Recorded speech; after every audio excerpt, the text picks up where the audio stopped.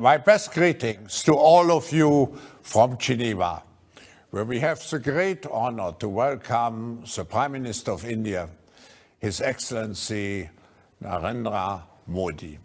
Prime Minister, under your decisive leadership, India has demonstrated extraordinary strength and resilience. From being one of the worst hit countries in the world by COVID-19 infections in April, India has drastically reduced the number of daily cases since September. So there is no doubt that India will play a critical role, if I may say so, in leading the exit from the pandemic and in driving global economic recovery and post-pandemic growth. India will also be a major COVID-19 vaccine supplier to the world in the coming months. At this critical juncture, we have a unique window of opportunity not only to reflect on how best to return to growth, but also, and I know I express your mind, how to shape a better future, which is more inclusive, sustainable and resilient. The pandemic, Prime Minister, has hit us all, and we are here meeting now at such a crucial moment, and of course the world is very eager to listen to your voice. Prime Minister, please share with us your ideas about the present situation and about the future. Namaskar. Namaskar. First of all, I would like to congratulate Professor Klaus Schwab and the entire team of World Economic Forum. This very important forum, which is important for the world economy, you have managed to keep it alive even in such difficult times. At a time when the biggest question is how global economies will move forward, it is but natural that all eyes are on this forum. Friends, at a time when there are so many apprehensions, today I bring to you, on behalf of more than 1.3 billion Indians, a message of faith, of positivity, and of hope.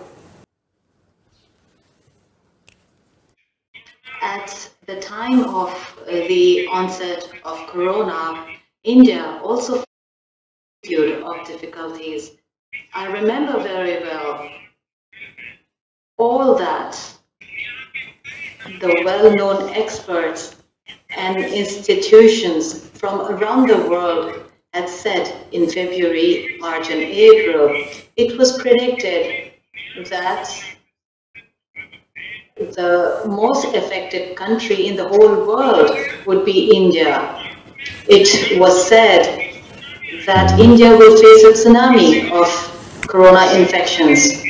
Some talked of 700, 800 million Indians getting infected, and some indicated over 2 million deaths in India. Seeing what the situation in countries that have large and modern health infrastructure, I think it was natural for the world to be concerned about a developing country like India. You can imagine what state of mind we were in at that time. However, India did not let disappointment get the better of it. India moved forward with an approach of proactive public participation. We focused on developing COVID-specific health infrastructure. We trained our human resources to fight against Corona and made full use of technology for testing and tracking. In this fight, each and every person in India fulfilled their duties with patience and transformed the fight against Corona into a people's movement. Today, India is among those countries which has been successful in saving the lives of the maximum number of its citizens, and a country where the number of infected people, as very rightly mentioned by Professor Schwab, is decreasing rapidly. Friends, it would not be appropriate to compare India's success with the success of any one country. The country where 18% of the world's population lives has saved the world's entire humanity from a major tragedy by effectively controlling corona. When corona had just started, we were procuring masks, PPE kits, testing kits from overseas. Today, not only are we fulfilling domestic demand, we are also sending these to other countries and thereby serving their citizens also. And today, it is also India that has started the world's largest corona vaccination program. In the first phase, we are carrying out free of cost vaccination of our 30 million health and frontline workers. You can imagine India's speed by the fact that in just 12 days, India has vaccinated more than 2.3 million of its health workers. In the coming few months, we will meet our target of vaccinating 300 million senior citizens and patients with comorbidities. Friends, Sarve Santu Niramaya. May the entire world be healthy. Following on the lines of this thousands of years old prayer, India has, in these times of crisis, also fulfilled its global responsibilities from the very beginning. When the airspace of many countries across the world was closed, India not only ensured the safe return of more than 100,000 citizens to their respective countries, but India also sent essential medicines to more than 150 countries. India conducted online training for health workers of several countries. We also guided the world on how India's traditional medicine, the Ayurveda, can help in boosting immunity. Today, by sending COVID vaccines to various countries and setting up infrastructure related to vaccination, India is saving the lives of the citizens of other countries also. And all at the WEF will be relieved to know that while so far only 2 made in India corona vaccines have been introduced to the world, in the near future, many more such vaccines will be made available from India. These vaccines will help us in assisting countries across the world faster and on a much bigger scale. With this image of India's success, with this image of India's capabilities, I also assure the business world that on the economic front also, the situation will now change rapidly. Even during the corona pandemic, by starting infrastructure projects worth trillions of rupees and by implementing special schemes for employment, India kept its economic activity going. एक जीवन को बचाने पर जोर दिया। अब भारत एक एक जीवन देश की प्रगति के लिए पूरे जी जान से जुड़ गया है। अब भारत आत्मनिर्भर बनने के संकल्प के साथ आगे बढ़ रहा है। भारत की आत्मनिर्भरता की आकांक्षा ग्लोबलिज्म को नए सिरे से मजबूत करेगी।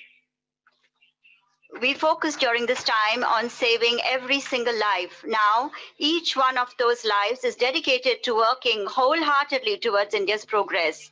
India is now moving forward with the resolve to become self-reliant. This aspiration of India for self-reliance will strengthen globalism in a new way. And I am sure that Industry 4.0 will greatly benefit the Self-Reliant India campaign. There is a reason for this, and there's also a basis for this belief. Friends, experts tell us that Industry 4.0 will have 4 key factors: connectivity, automation, artificial intelligence, or machine learning, and real-time data. Today, India is among the countries where data is available at the cheapest rates, where the most remote areas also have mobile connectivity and smartphones.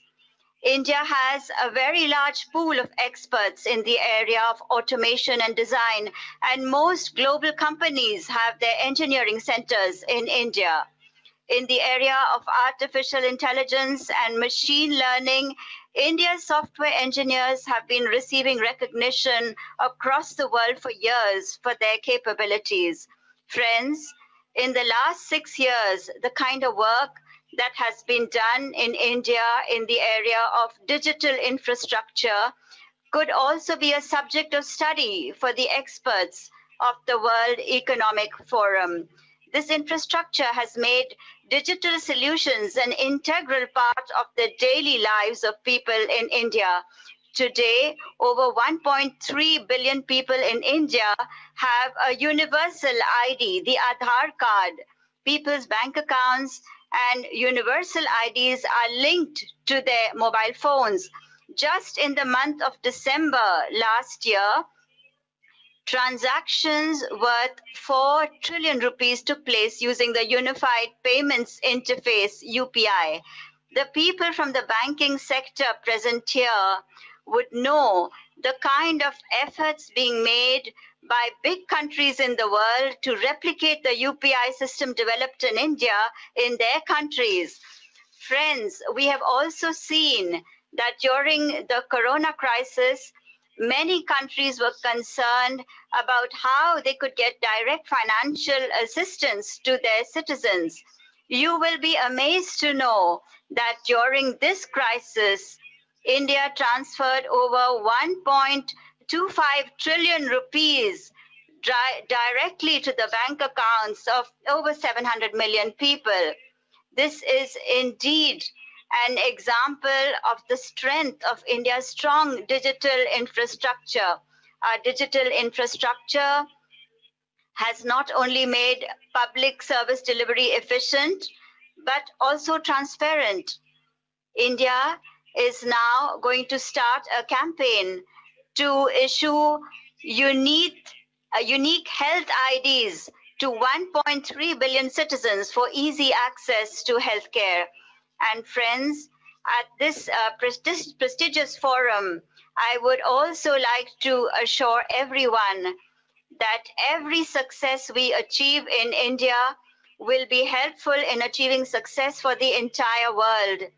Today, the Self-Reliant India movement that we have started is totally committed to ensuring global good and global supply chains.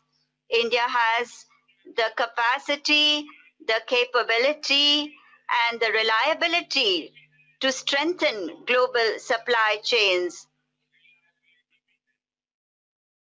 India today has a very large consumer base, and the more this expands, the more beneficial it will be for the global economy. Friends, Professor Klaus Schwab once said, India is a global player full of possibilities. Today, I would like to add that along with being a land of possibilities, India today has self-confidence and is infused with a new energy. In the last few years, India has focused a great deal on reforms and incentives-based stimulus. During this corona pandemic as well, India has accelerated structural reforms in almost every sector. These reforms are being supported by production-linked subsidies. Today, in India, from tax regimes to FDI norms, there is a predictable and favorable environment. The ease of doing business situation in India is continuously improving. Work is being done to further improve this as well.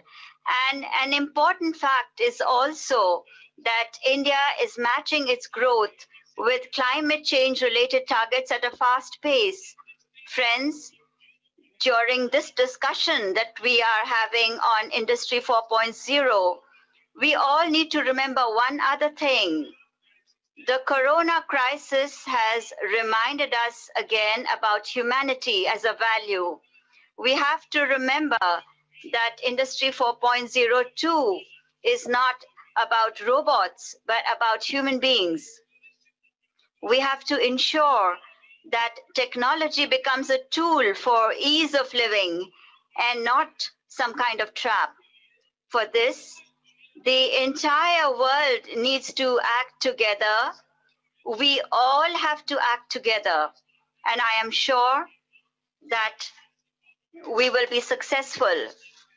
On this note of confidence, I would like to now move on to the question answer session with all of you. Let's go on to the question answer session. Thank you. Thank you, Prime Minister, first for this message of hope and confidence.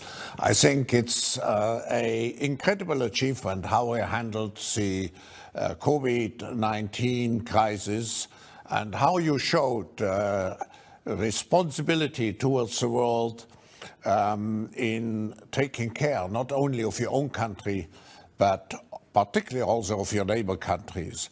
I'm convinced, Prime Minister, based on what you said, China will India and China are always competing, but China will, we all will admire India for its growth, for its great growth rates in the coming years. I'm also very happy that you mentioned your commitment to the 4IR, to the fourth industrial revolution technologies, and we have to make them human-centered, and I'm happy that the World Economic Forum has a Center for the Fourth Industrial Revolution in Mumbai, thanks to your support.